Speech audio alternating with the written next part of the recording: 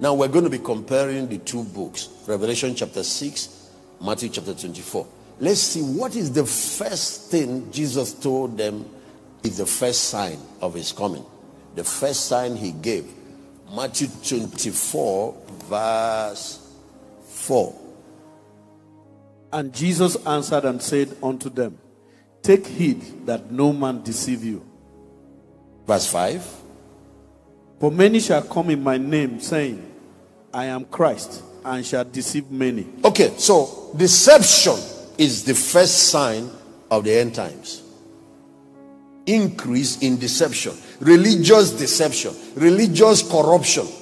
So not all churches will be real. Not all the men you see that are calling themselves men of God are real men of God. And one day I'm going to be doing the teaching here, 7 ways to discern between the true and a fake minister, and between a real church and a fake church, because they are revealed. So deception is the first sign. So when you hear about some churches or some misbehavior, some pastors misbehaving, that is prophecy. It's going to happen. But it doesn't mean you should go and allow yourself to be deceived. That's why you need to know this thing. Why will deception be part of the sign? Because we are counting down to the end of the age. Satan is going to do everything to fool more people. So, because if you can be deceived, you can be destroyed. So it can lead more people to hell. He is fighting his last battle. So the devil will get involved in the business of religion.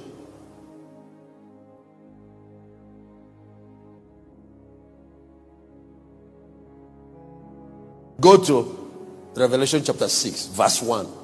When Jesus now started opening the seal, when he opened the first seal, watch what you will see. Yes?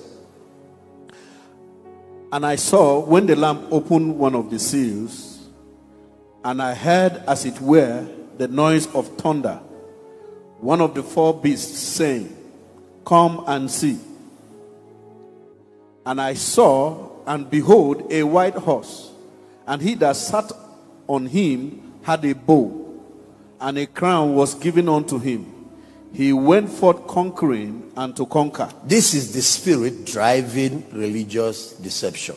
The first 4 seals, once they were opened, there were 4 horsemen of the apocalypse. 4 horsemen. And these horses fly in the air.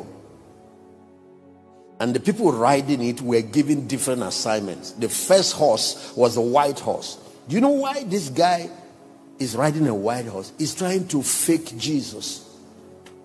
When Jesus is going to return, if you go to read it in Revelation chapter 19, he's going to be riding on a white horse to return. So we're going to have false Christ, false prophet, false ministry. They will imitate what the church is doing, imitate Christianity, but it's not it. Some of them are pure demonic activities. Many years ago, it's easy to differentiate a native doctor or cults. They stayed within their boundaries. Native doctors stayed within their boundaries. You go to the bush to see them. Some of the native doctors have repackaged now. They are now doing in form of religion. They think that's where the thing gets more customers. Any man of God is telling you, we'll come, we'll bury this for you, we'll give you this, hang this one, put this one. Where did you see Jesus giving people any of those things? What is the antidote to deception? 2 things. Number 1, knowledge of the word of God. You have to know the scriptures. You have to. Number 2 is discernment of the Holy Spirit. So there are 2 things. 1 is the Holy Scriptures. You have to put it inside you. It won't save you remaining in the book. It's when you put this software inside you, it can dictate anything that is fake. 2nd is being filled with the Holy Spirit. But as you have a prayer life, the Holy Spirit inside you will protect you from deception. The Bible said, 1 John chapter 4, it was talking about the coming of the Antichrist. And after talking about him, you heard that the Antichrist will come. Maybe I should read it for you. 1 John chapter 4, from verse 2. From verse 3.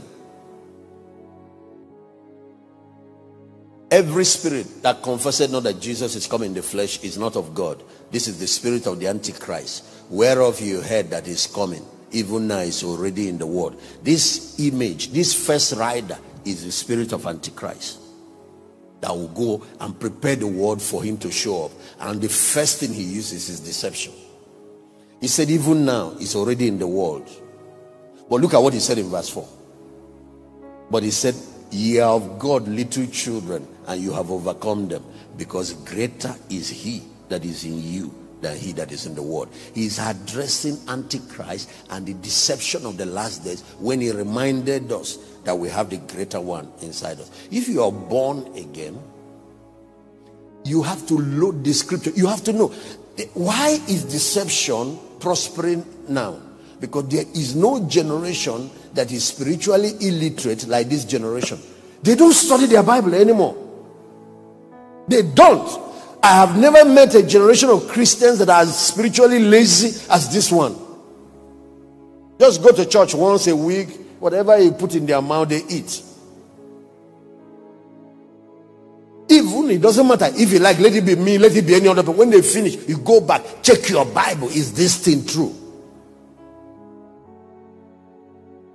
It cannot be authenticated by the scripture. Carry all those things, throw it into the trash can. So deception, corruption of religion, interference, and then truth will start falling to the ground. A lot of ministers are no more preaching the truth.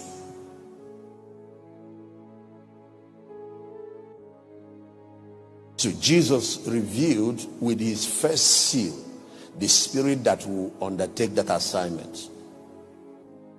He was the one trying to imitate Jesus, dressing like a white horse. There are even prophecy teachers, when they see that, they think this might be Jesus. Which Jesus?